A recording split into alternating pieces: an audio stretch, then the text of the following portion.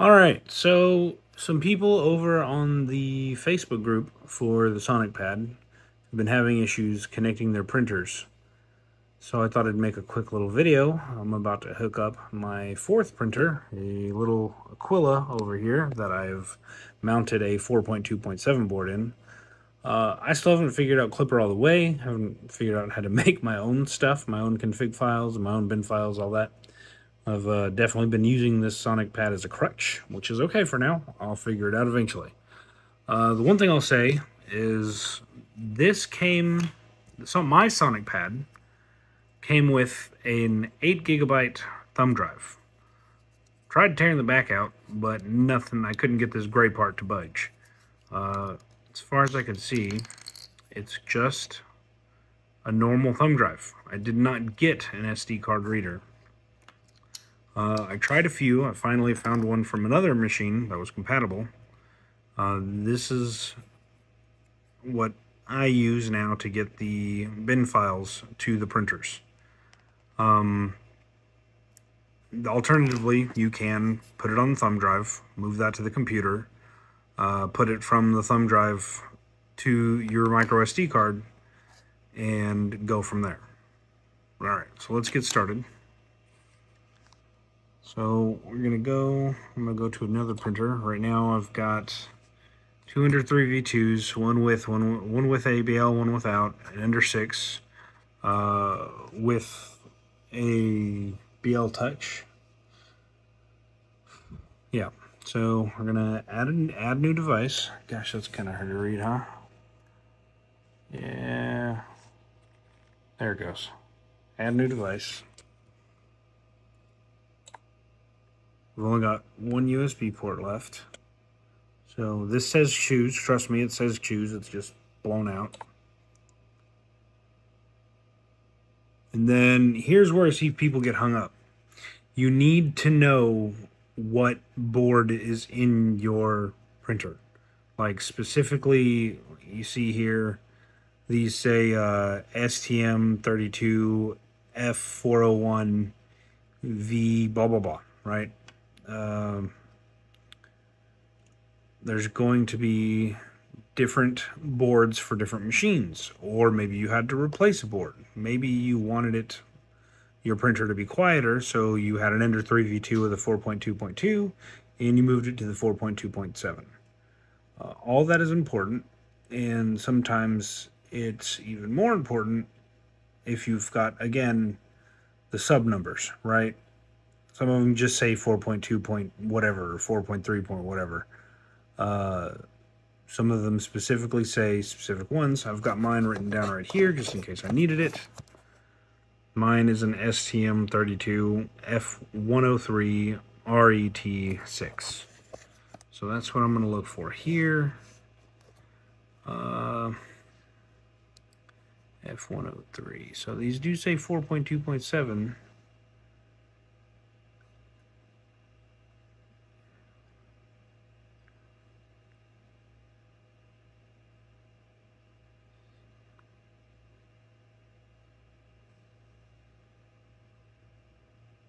STM 32 F103 4.2.7. Yeah. I'm just going to try the 4.2.7. And the sub issue here is that even 4.2.7 has different, there's different things, there's different drivers, excuse me, depending on the make and when it was made. Some will have noisy drivers, believe it or not. I've seen people report some noisy drivers in some of their 4.2.7s. And that depends on a little number that they'll write on the SD card reader itself. But even then, there's only a handful of them that have actually been mapped and figured out what they are. Mine was a weird one. It was like T5 or something like that. It was on the SD card reader, and it wasn't written by hand with a marker like normal. It was a sticker. So we're going to go with sorry, I'm rambling. 4.2.7 with ABL. All right, then we're gonna come down here. Next step. I'm gonna take my micro SD card, put it in the slot.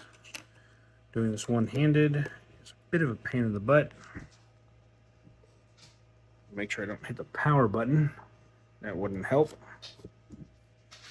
All right, give that a second to do its thing. All right, now it's red. Flash firmware.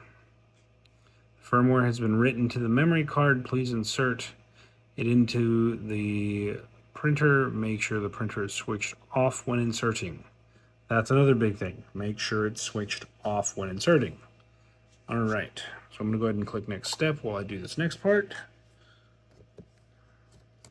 Let's see if I can't do all this on camera.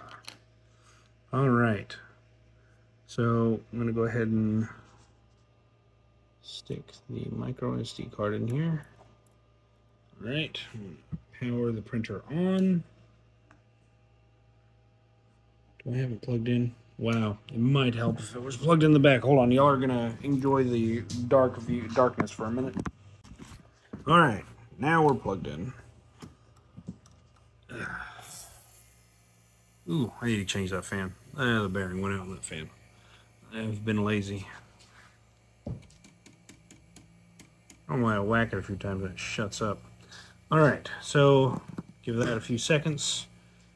And let's get our cord plugged in.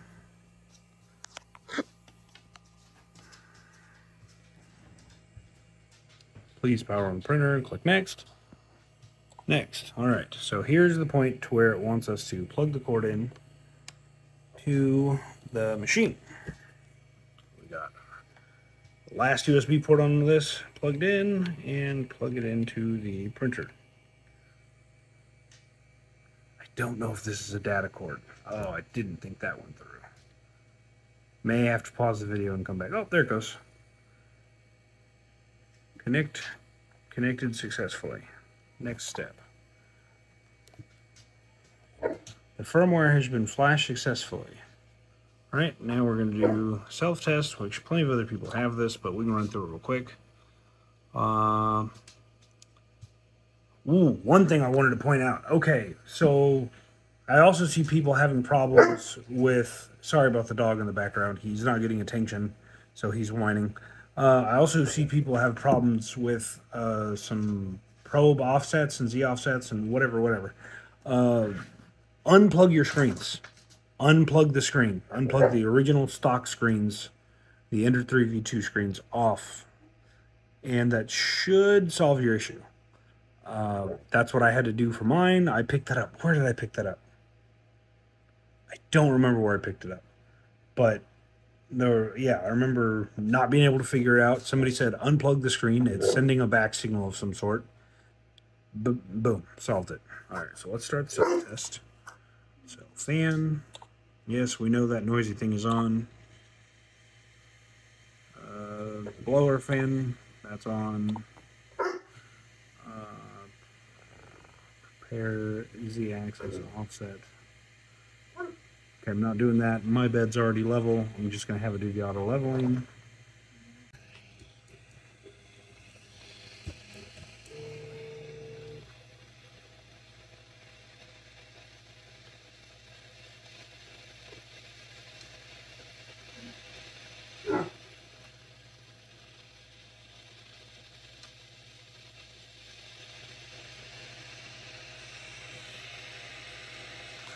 All right, so now we're back to where we were. We'll just put that right there. 4.99. Well, I live life on the edge. Let's just go down all the way. Nope. Nowhere near. We need to go negative. So here's another point that I see people having issues with, and that's that in the config file you need to add, because I don't know why Creality didn't have it there, for your Z you need to add a minimum, which we'll get on that in a minute. Let me take care of this real quick. Well, you know what? Maybe people want to see it. Who knows? I'm not going to cut any of this. I'm too lazy. So still, we're still way up there, right? So let's go down by a millimeter at a time until that catches.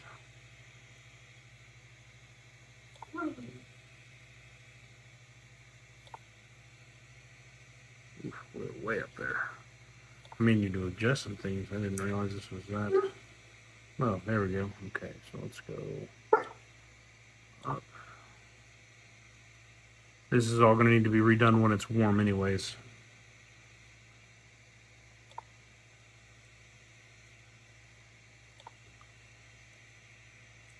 Let's go by half. Okay, got the dog to start barking. And we're about where I would like it. Cold anyways. Just enough to drag. All right. Now we can do next step.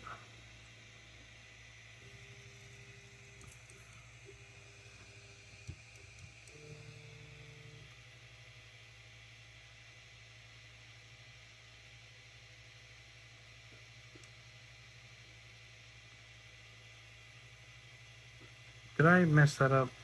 I'm not doing manual level. There we go. Okay, so let's bring the bed temperature up to 65. See, I kind of wish I could skip all this for now, because I wanted to run the PID and stuff. So, yeah, this is going to get warm, and then it'll start probing points, just like a BL Touch or CR Touch does. So I'm going to go ahead and stop the video for that, and we'll come back when it's done. And here's another reason why I want to do stuff in the config file before it does this.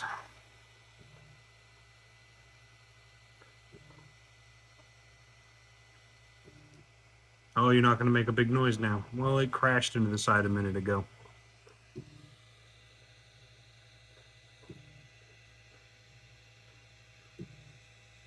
Yeah, it's not the best bed level ever, but it's good enough for government work.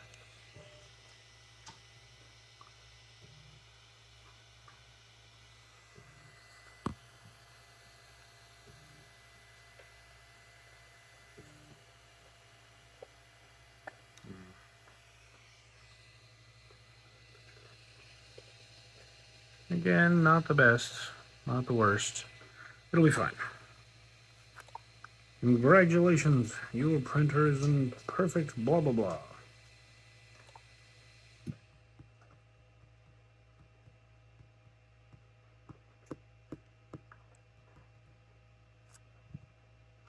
Alright.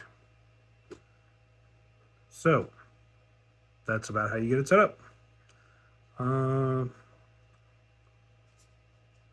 I'll cover more stuff in the future. I think that's good enough for this video.